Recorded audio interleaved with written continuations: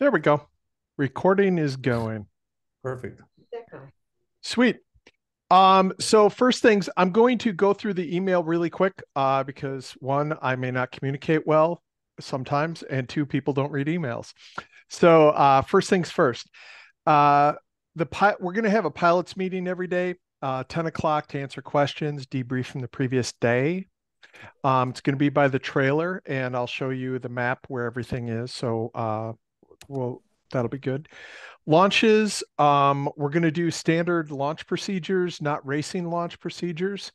But remember that if your canopy's closed and you're hooked up, that means your checklist is done and you're ready to go. It's going to be rudder waggle and wing runner signal are mandatory. One of the other things is only experienced wing runners are allowed to run wings. No taking new people, putting them on a wing and say, grab this and go. That's caused a few problems. We will have two tow planes there. Just so everybody knows, $55 for all tows, and they're up to 2,000 feet due to the number of participants, so we can get a quick turnaround. We'd appreciate if you stick to this, and if you go higher, it will cost more. $5 camp fee on GTA days, $10 on non-GTA days. That's to cover the costs of the tow planes and tow pilots to additionally. Please make the checks out to MGSA. Mitch will be handling paying the non-MGSA tow plane. Please make sure you pay up before you leave. Badge and record attempts from highest to lowest distance will be having launch priority. It's the reason for the camp. We'll work around this. The other thing that we want to do is make sure MGSA, since it's their camp, that they get that kind of priority within regards to that. Don't think it'll be a problem, but just so we state it. The GTA contest will be called with a grid time on the days of flying GTA. Pilots meeting for GTA is going to be at 9:30, and launch operations may halt to get the GTA racers in the sky at the same time. Don't know exactly how many. We may have 5 or 6 of us flying GTA when we're there. And the last thing is, if somebody is that you know is going that didn't get the email, didn't get the meeting, make sure they contact Patrick so we understand all who's going to be there. So this is just the email. Any questions about that part of it? I'm going to show field operations and talk through some other points I've got two after this. questions, Michael. Yep. One is, if you're ready and the canopy's closed, is the tow plane going to take out slack before you give a thumbs up and raise your wing? That is an interesting question. Let's clarify that when we get down there. It should be that they take off slack as they're what do I want to say? As they're moving forward, but I'm concerned of the tow rope hookup and the glider moving forward. So I'd rather that we operate by the standard procedure of raise the wing than take out the slack. Yeah, I agree with the latter. And that was an issue last year where Okay. the slack was being taken out, the wing was down, and maybe even the glider started moving a little bit. Yeah, exactly. Um, I'll tell you what, slack out. I'll make sure that I bring that up at the 10 o'clock pilots meeting every day.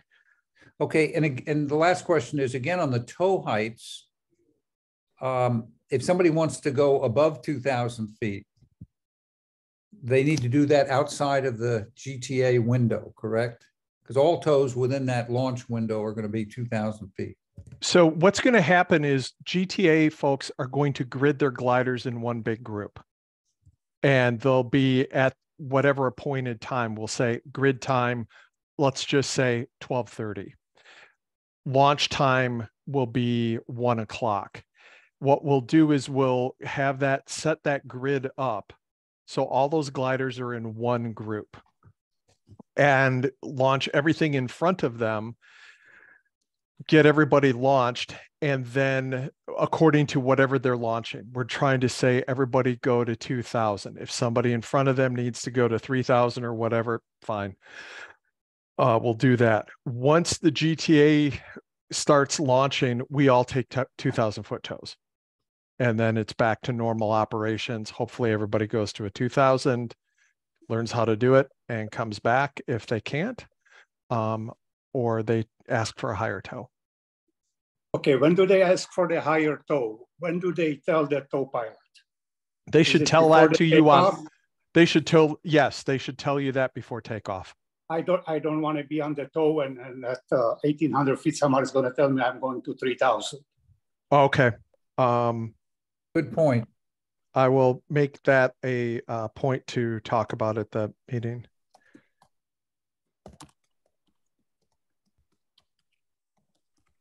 Cool. Thank you for that. Okay. Any other questions on this first part? Okay, I'm going to share the, actually, let me get it showing here.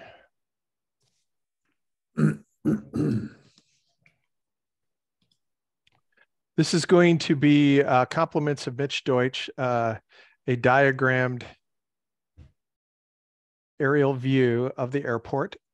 It came with the information I sent you in that packet. Can you see the detail, or do I need to zoom in more? Looks great to me. Okay, I'm going to zoom in one piece. Now, I'm going to run through what we're about here. So just bear with me as I go through all this. 624 is NOTAM closed for the duration of the camp and the contest. Most of the time we take off on 6. Obviously, wind changes, we'll take off on 24. The thing to remember about this is we have an active runway, 1028 going here. We always need to be looking out, especially in the mornings, for active traffic. We have ag planes coming in and going out. And as they're coming in, let's say they're landing 10, sometimes they're not much more than 500 feet above the deck. They stay low. They're supposed to be on the radio, but we act as if they're not. So everybody, it's up to everybody's to look both ways, make sure that we don't have anything taking off, and make those calls as appropriate. As you get going, do look left and right. Just take another peek, because we're going to cross this right on takeoff. When we're landing, don't stop in the intersection. It's fine to cross, but then make a call that says you're going to cross 1028 and make it early on your final pattern. These are nice, big, long runways. If we get a day where we've got a lot of gliders raining out of the sky, please don't do what they call long bomber run finals. Try to keep your base tight. There is more than enough room on this runway, and you can roll off. And I'm going to talk about that right now. When you're landing 2-4, you can roll off all the way up to right before 10-28. I recommend everybody walk it, because you can get little chuck holes. Who knows what creature has decided to go in there. But this side, the left side of 2-4, is landable. The right side is landable in some places, but go take a nice walk, look where it is, but land and pull off. There are no lights on 2-4 and 6. There are lights on 10-28. So do look out for those. These closed runways, or this closed runway right here, I'd rather land in the grass than this, because there can be potholes and chunks of rock, but I've walked it to see if there's anything there. And even this taxiway could be landable in an emergency. But again, we're going to try land 2-4, stop short or pull off. If operations are clear, nobody's taking off 10-28, you can roll down into here as long as there are no gliders off to the side, and pull off down here. It's a lot bigger of an area than it looks.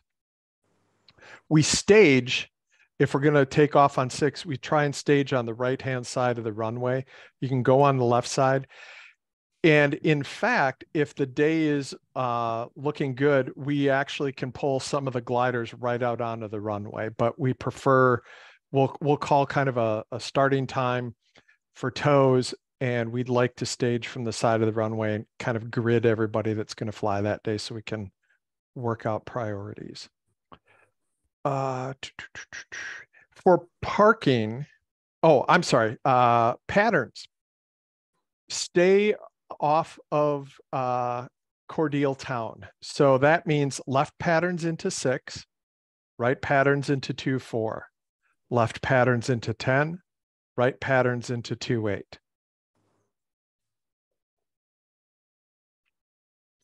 Any questions on that so far? Okay. This may not be the right time, but will there be some discussion on rope break strategies on takeoff, as far as, because I've never flown down there, as far as low altitude rope break places to go off of the departure end? What I would recommend, and this is where we've been with this, we should, unless it's a super hot day and a really weak plane, you should be able to get to your 200 foot. If you're taking off on 6, there ain't much over there. There's some stuff over here to the just to the left of the runway. I would check Google and then drive it, because who knows what's been built and that sort of thing. The nice thing is this is a huge runway. So you've got a lot of time, and which also takes me to, if you drop a wing and you're starting to go sideways, please pull the release. We'd rather have you pull the release, go again. I've had, just in the short time this year, I've seen 3 different times where gliders taking off and they should have pulled the release. One caused damage, the other 2 could have easily. So please be on your release. The other thing about this, Mitch put this nice dark red right here at the intersection. There's always kind of a drop here that you can break your gear door, ding a wing if you hit it wrong. So when you get out here, take a look at it, and it's pretty steep right here. And the other thing too is this runway is probably 2 inches above a older macadam asphalt. So if you put your wing off the side of the runway, let's just say when you're gridding, do look out, because you're going to have a little dip. And I've seen people scrape wingtips because they were too close to the edge. Any other questions, and did that answer your concern on rope break? Cool. Yes, thank you. Sorry, my microphone's muted. Oh, no worries. I saw your thumb.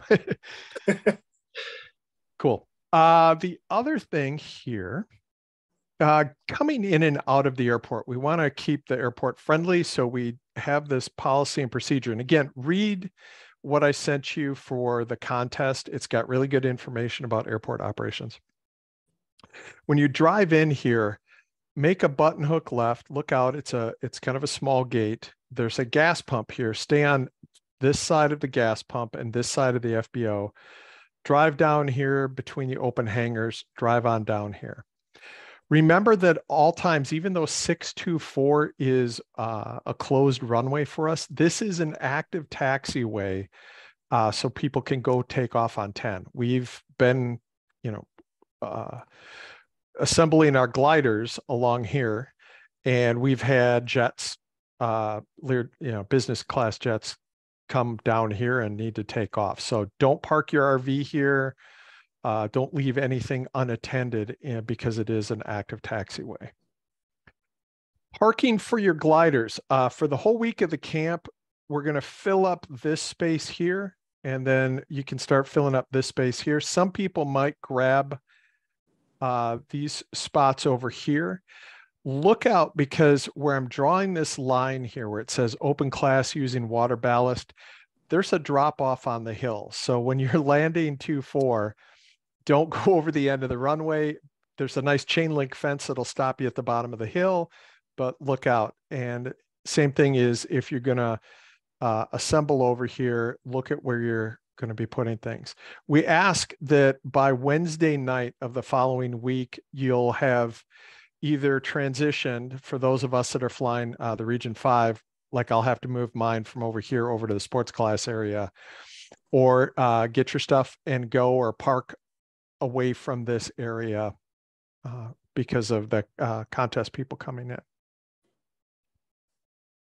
I think that covers it for the top-down map, especially those of you that have been there before. Is there anything I've missed in terms of airport operational?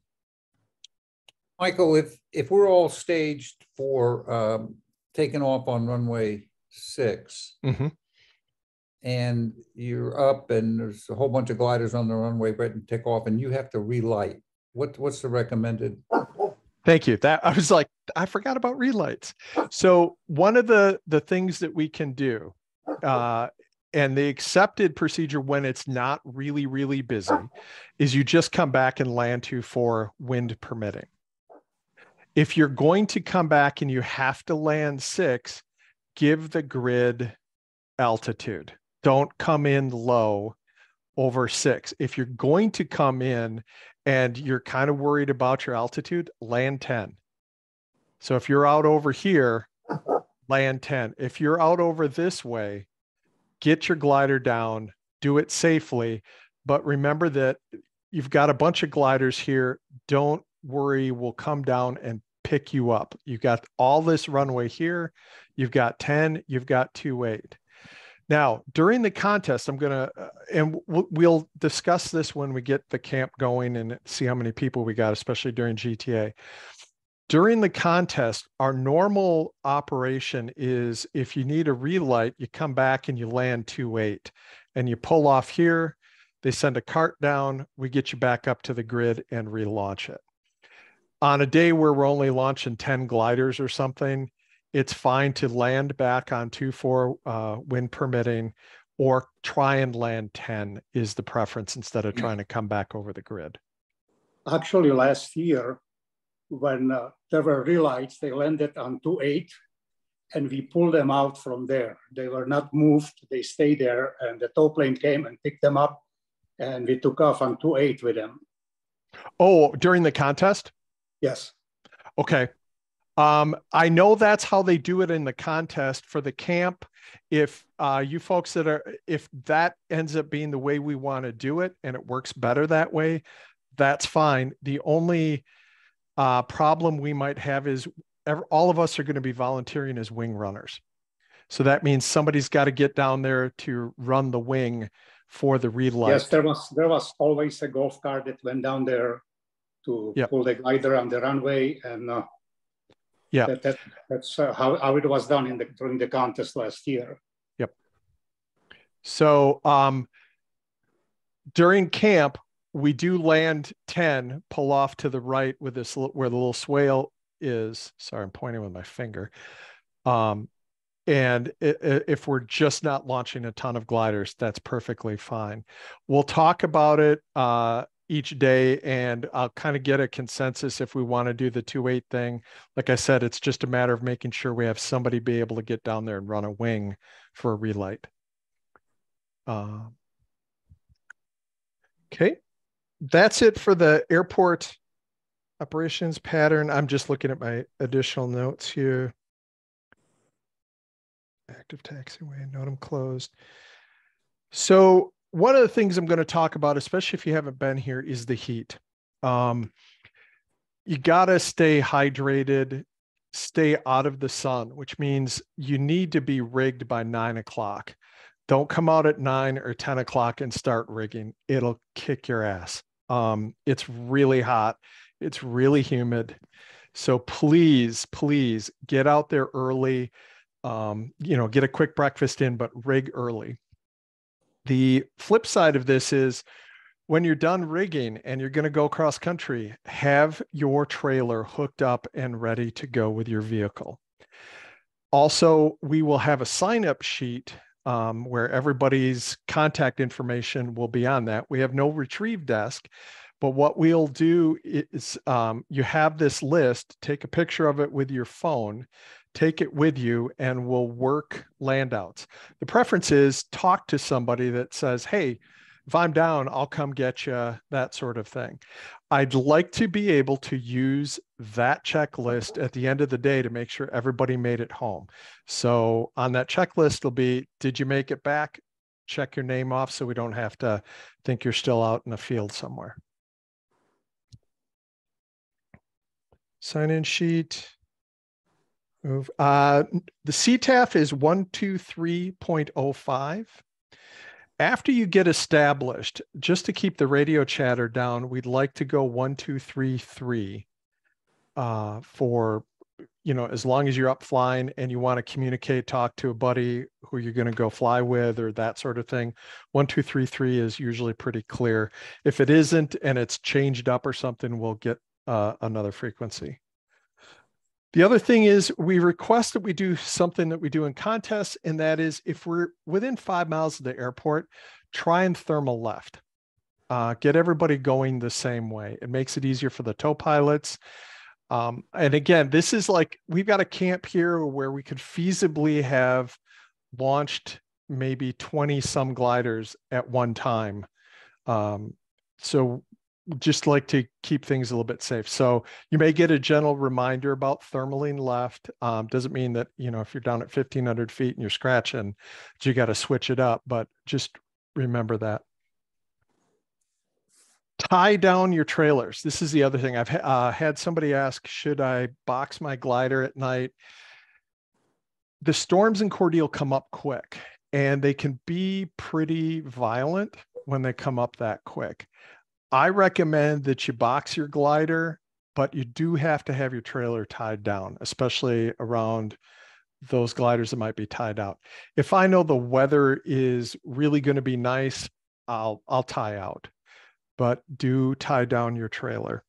And again, have the ties taken off, and have that trailer ready to go if you need to get a retrieve.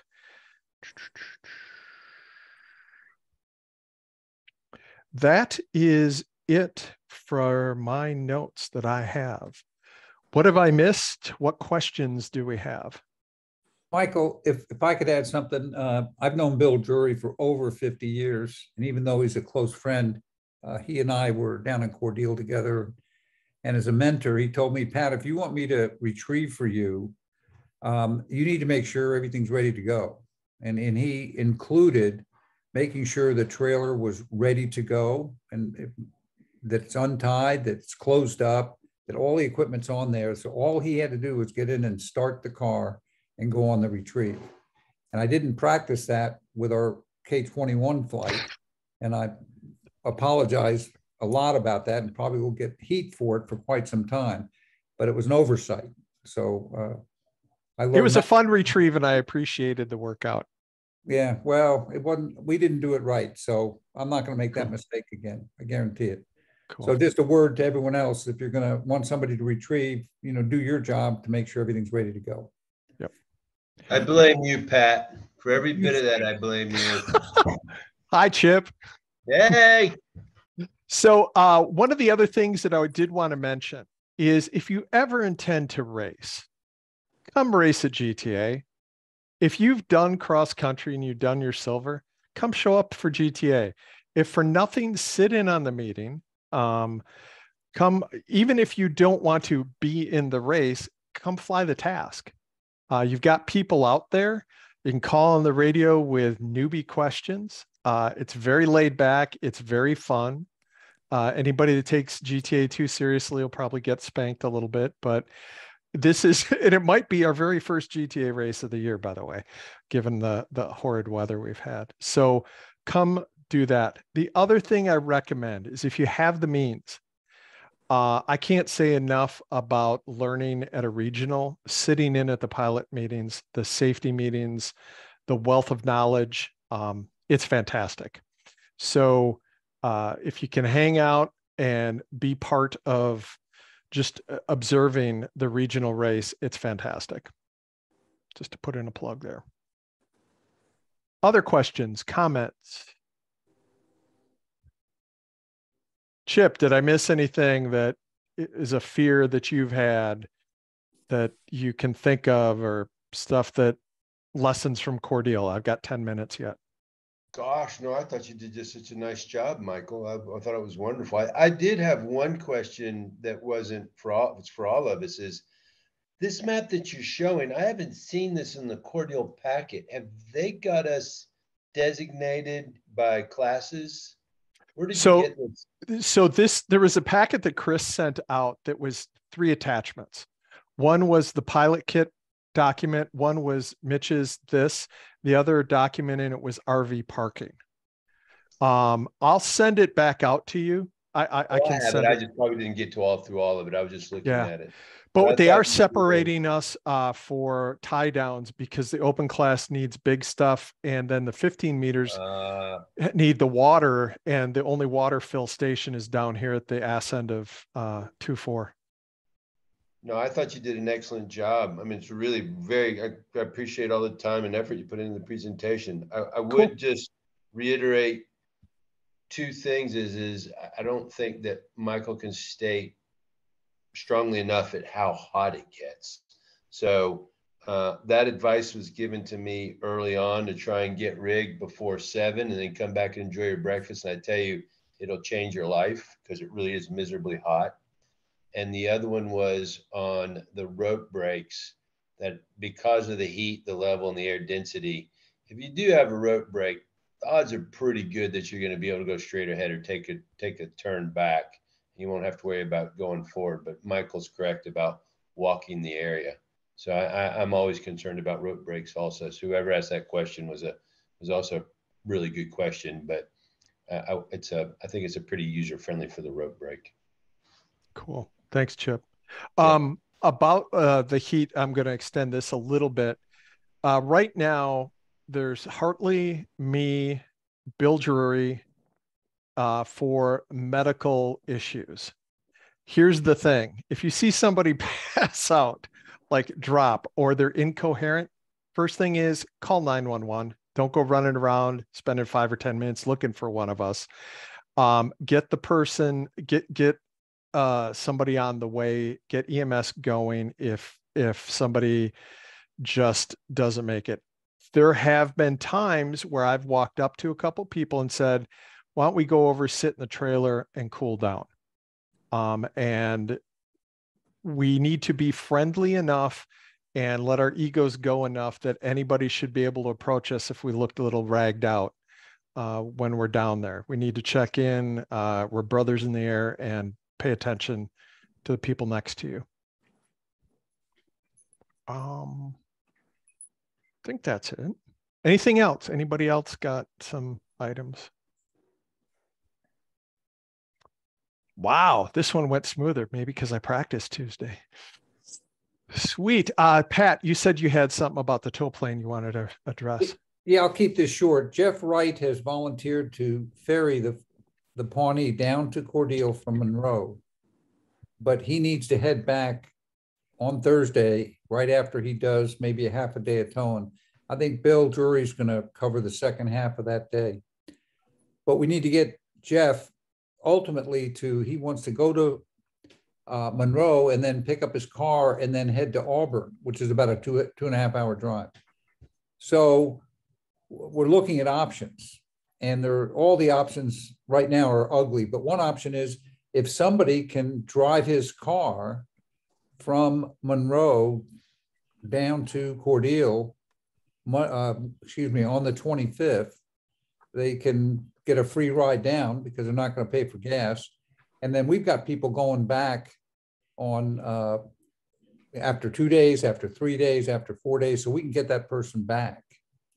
But positioning his car down in Cordele seems like a good option for us, unless somebody in an airplane can fly him back to Monroe. So that's a challenge we're facing right now.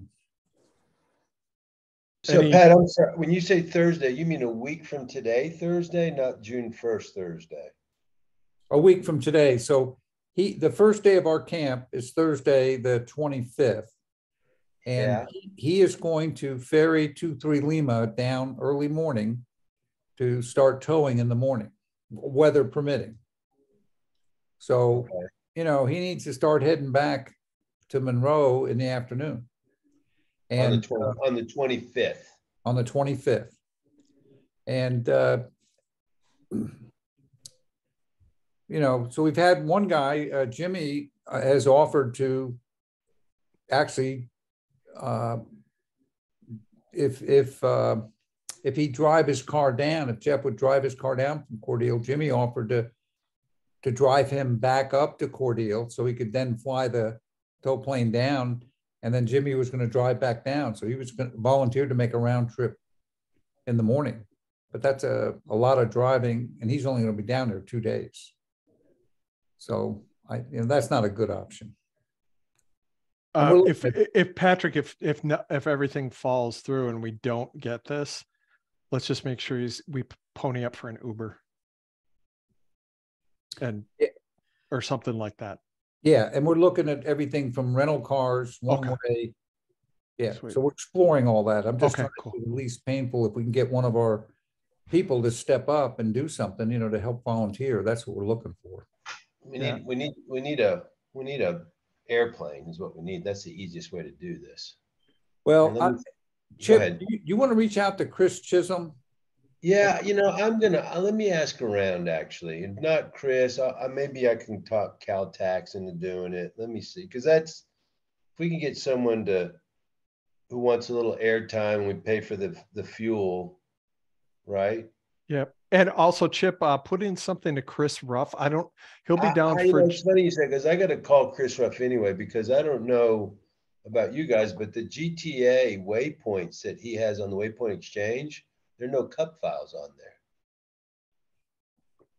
there. Okay. I'm going to go check that right after this because I have last year. Because he has the updated. Okay. He has the updated files for official GTA south of Atlanta that he did on, but there's no cup files. They're all number files.